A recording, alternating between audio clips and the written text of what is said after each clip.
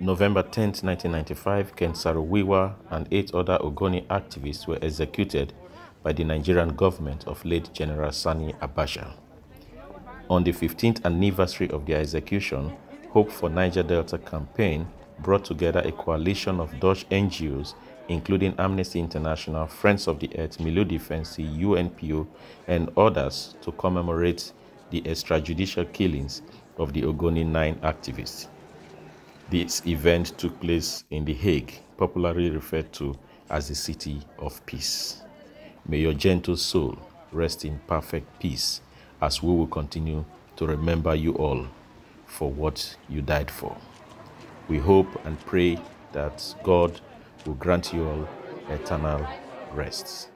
So when this opportunity came, I felt there was a need for us to recognize a man who had struggled non-violently and to send a message back to the youth in the Niger Delta that if you take a non-violent approach to resolving the issues and troubles of our region, even 15 years after you die, even those who don't know you, those who may not have met you, will honor you for what you've done. Today, I want to assure you all that Ken did not die in vain, but the only regret I personally have is that he has left a very big vacuum that we all have struggled in the Niger Delta to fill, and we are still struggling with that.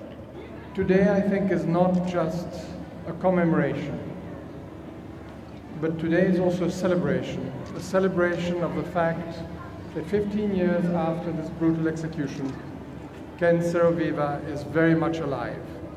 He's alive with us here, for it is this way that great souls remain alive. It is when their legacy is taken up by others, when their legacy continues to live, and it is for us to prove that he did not die in vain and that his life was a life of example.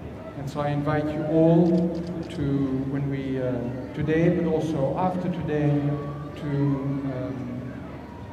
live by the example of some of these great people, such as Ken Saro Wiwa.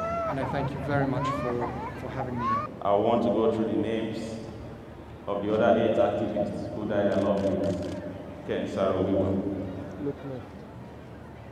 After Ken Saro Wiwa, we have Barry Bobera, Mr. Saturday Dobi, Mr. Nodu Ewo, Mr. Daniel Boko, Mr. Barinem Kyobel, Mr. John Bana, Mr. Paul Levura, and Mr. Felix Noate. With the lighting of the last set of candles, we are going to start with our honorary guest. Please come forward, Mr. Lionel Veer, our Human Rights Ambassador of the Ministry of Foreign Affairs. Then, secondly, I would like to ask if Charlotte Westhauser, Federal Parliament, Socialist Party, wants to light a candle. Yeah.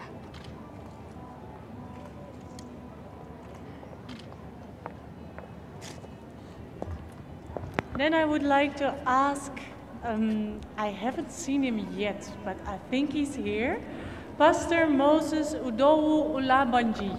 Can you come forward to light the candle?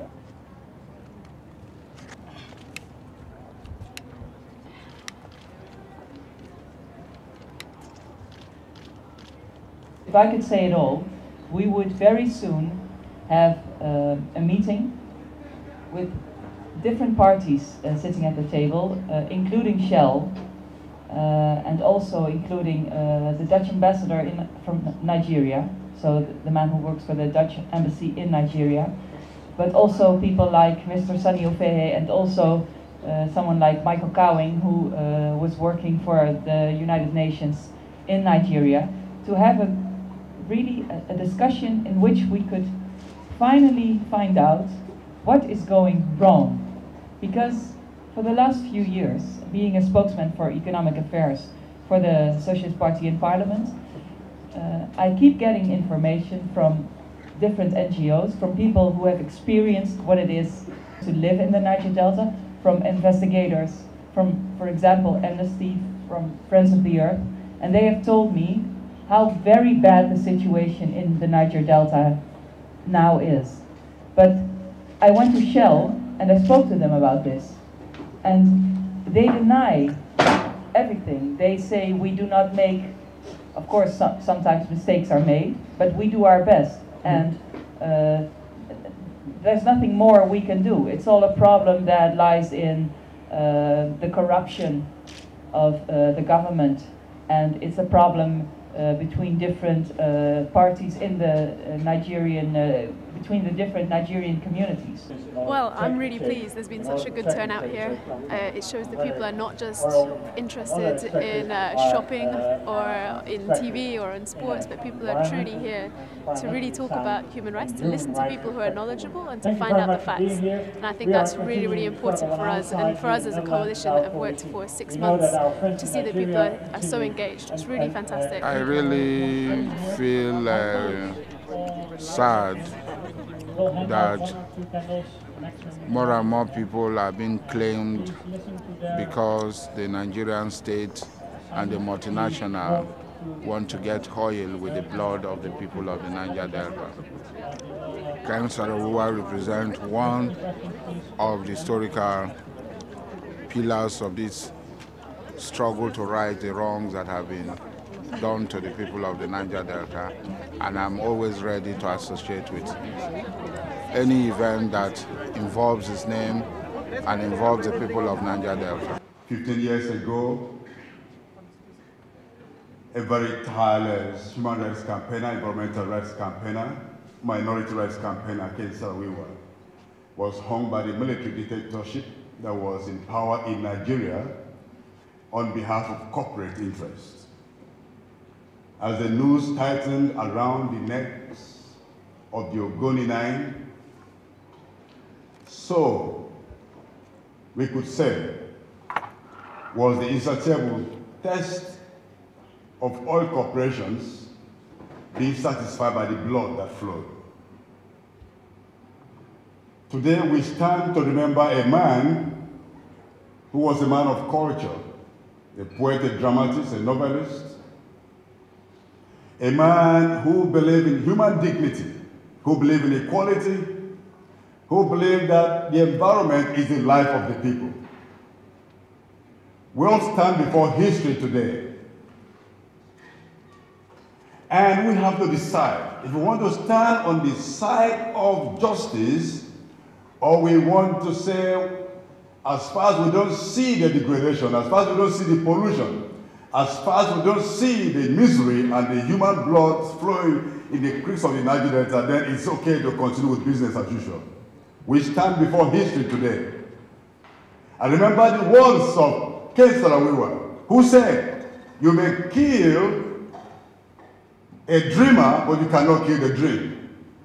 It's been awesome. And I stand here on behalf of the Niger Delta people. But I want some more! And I want to assure you all that for coming here to solidarize with Ken Saro Wiwa and what he stood for, and the suffering people of Niger Delta, where I also come from, looking at your faces, looking at what has happened, and knowing that we're standing 3,276 miles away from where Ken Saro Wiwa comes from. This is awesome.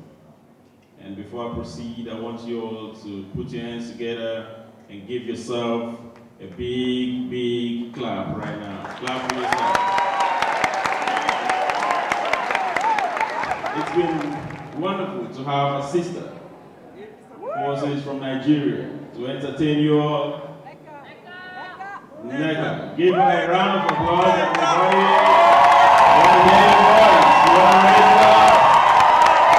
Give it me. Good.